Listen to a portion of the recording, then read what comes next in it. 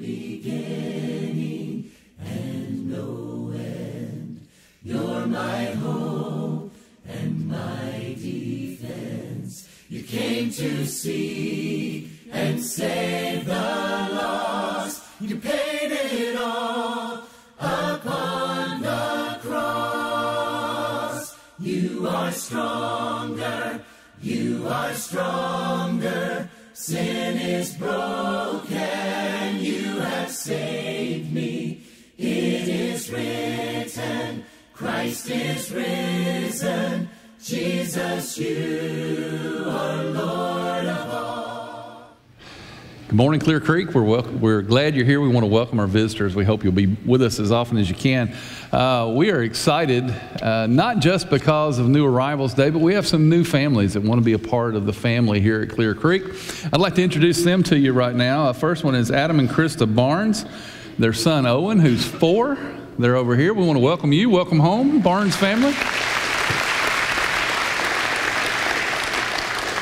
We're glad that you want to be a part of this congregation. Also, Krista is expecting a child rather soon, and so we look forward to that. We're getting a jump start on New Arrivals Day next year.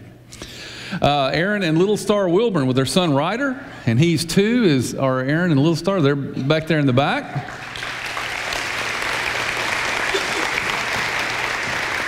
Welcome home, Wilburns, and she is also expecting another one for New Arrivals Day next year.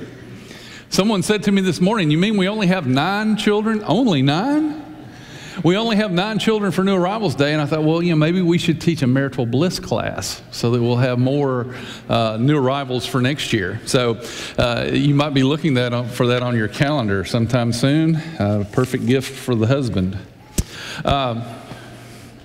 Having said all that and being thoroughly embarrassed, let's bow together in a word of prayer. God, you're awesome. We thank you for joy. We thank you for excitement. And we thank you that we can be here worshiping you together. This is an exciting day for all of us. We see new life being brought into the world. And that is thrilling. And we know that every one of these children are important to you, just as every person in this room is. And this morning, as we talk about that very briefly, we pray that you'll be honored and that people's hearts will be touched with a message that applies to everyone. And it's in your Son's name we pray. Amen. This morning's lesson is entitled Every. It's going to be a rather brief lesson, so I hope you'll pay close attention. Every is one of those words that is in Scripture repeatedly. And it's one of those words that is all-inclusive. There are no exceptions. When you see every, it means every. And I love, and when I look in the book of Matthew chapter 13, as Jesus is giving one of his parables, he begins it this way in the New American Standard Version. It says, "Again, the kingdom of heaven," that's us guys, "is like a dragnet cast in the sea and gathering fish of every kind." How many of you ever heard the phrase, "it takes all kinds"? Well, that's the way the church is supposed to be. I love looking at these new arrivals up here this morning because you see all kinds of people with all kinds of future and all things in front of them. It takes all kinds, even red-headed guys like Jeremy Womack. It takes all kinds. And so I love the idea that we can all worship God together, every one of us, and that God's family has every kind of person in it. How beautiful is that? When I was living in Lebanon, we built a fence in our backyard. We built a fence not to keep people out. We built a fence to keep our children in. Every one of our children in. And if you know my children, you probably know why. And the church is the same way. We have this beautiful gospel, and it's intended to include everyone and keep us all in God's family.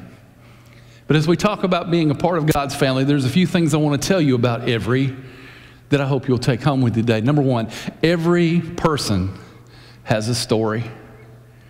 If you turn over to the book of Matthew chapter 19, just a few chapters over, there's a cool story in there that I don't know if you've ever thought about this or not, but it says, the people brought little children to Jesus for him to place his hands on them and pray for them, but the disciples rebuked them. Jesus said, "Let the little children come to me and do not hinder them, for the kingdom of heaven belongs to such as these." Now, I know we've read over that verse time and time and time again, but what we may have never thought about was that day was part of every one of those children's story.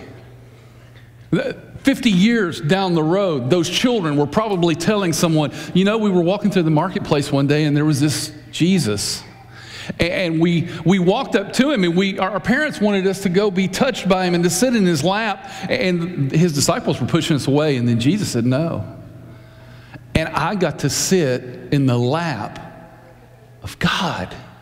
How cool is that story? And for generations and generations, those children and their children told that story. But what we also have to understand is, as part of God's family, we're also intricately part of one another's story. That there'll be people in here that you will influence these children, the ones who are on the stage, the teenagers that we have. And 50 years from now, they're going to be telling a story, and it's going to be about you. And when I started thinking about that, I thought about the people who had influenced my life. When I was a little boy going to church, we had a guy in our church named Dan Reed. Dan was an elderly gentleman. He was worked at a bank there in Nashville. And we didn't call him Mr. Dan only. He was Mr. Dan the Candy Man. Because every Sunday he came to church and he had pockets full of candy. And we weren't allowed before church to go talk to Mr. Dan because we knew after church, because if we got the candy in us before church, you know what was going to happen. But after church, we all went to see Mr. Dan the Candy Man.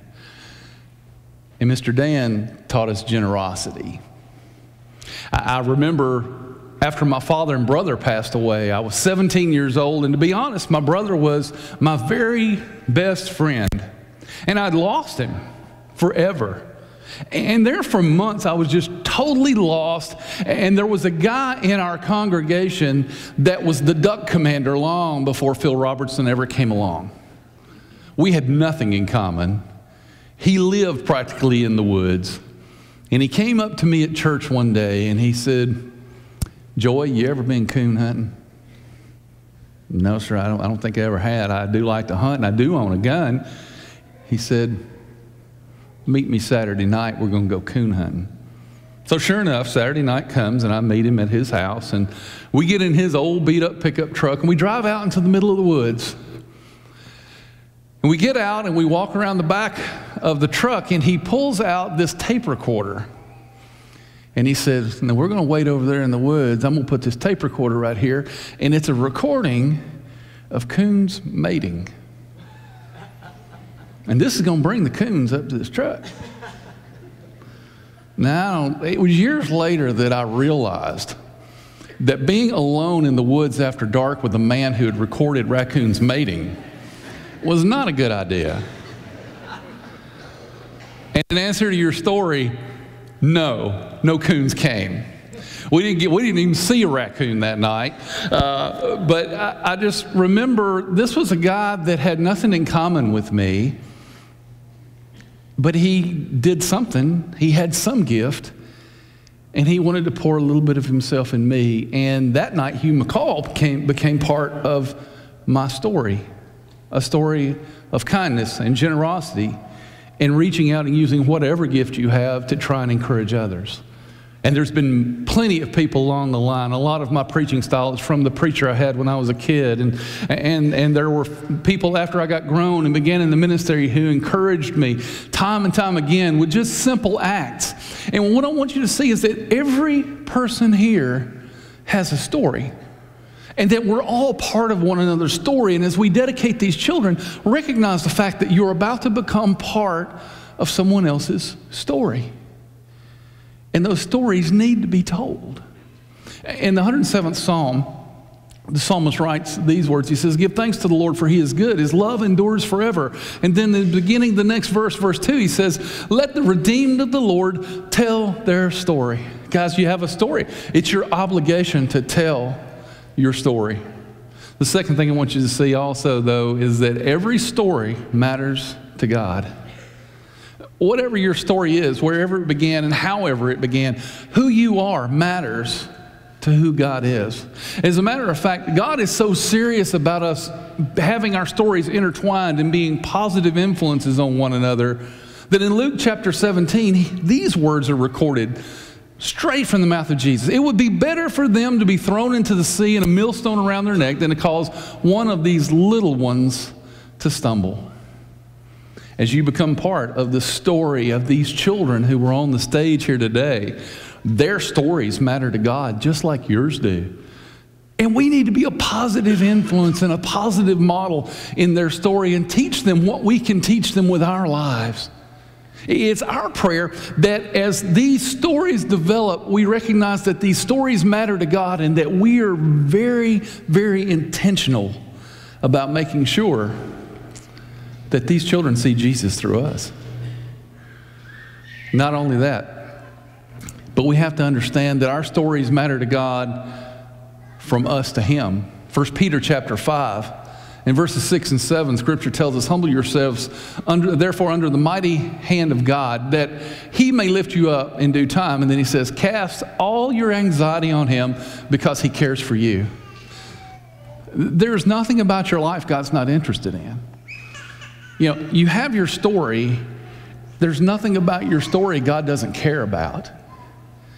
And when you're going through your darkest moments, God cares about that part of your story.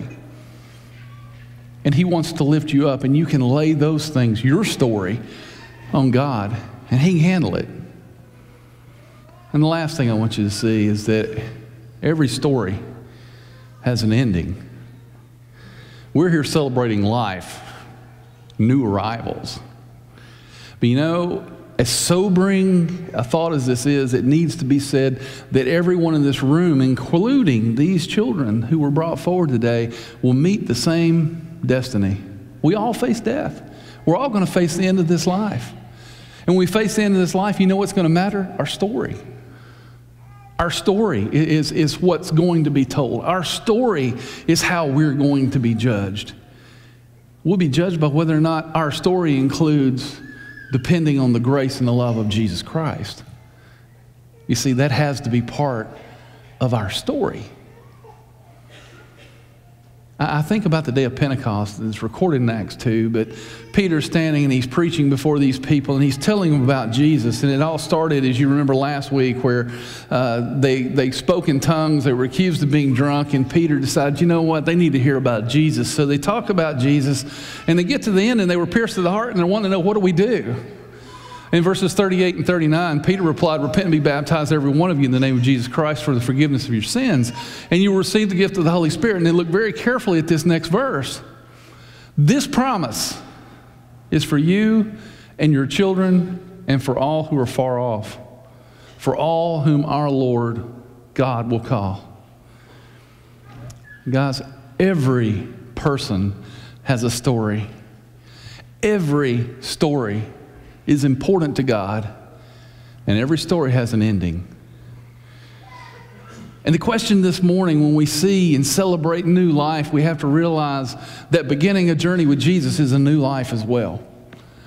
How's your story going to end? How are you telling your story? How have you become a part of someone else's story in this community of God at Clear Creek? And when you tell your story, does it include Jesus, His love, His grace, and His saving power? I hope it does. This morning, we invite you to meet your destiny with Jesus, to become part of this revolution of Christianity, and to begin a new chapter in your story. We believe that that chapter begins for Christians by confessing Jesus and being baptized into Christ. We want to invite you to do that. If we can become part of your story by praying with you, or our elders can shepherd you, we'll have elders in rooms A5 and 7 across the hall. We want to serve you because we know every story has an end. And we want to be in heaven with you. And whatever we can do to encourage you and help you along that road, we want to do that. While we stand, while we sing, to encourage you. My heart will sing, no other name, Jesus, Jesus. My heart will sing, no other name, Jesus, Jesus. I'm running into your arms. The riches of your love will always be enough. Nothing compares to your embrace. Light of the world.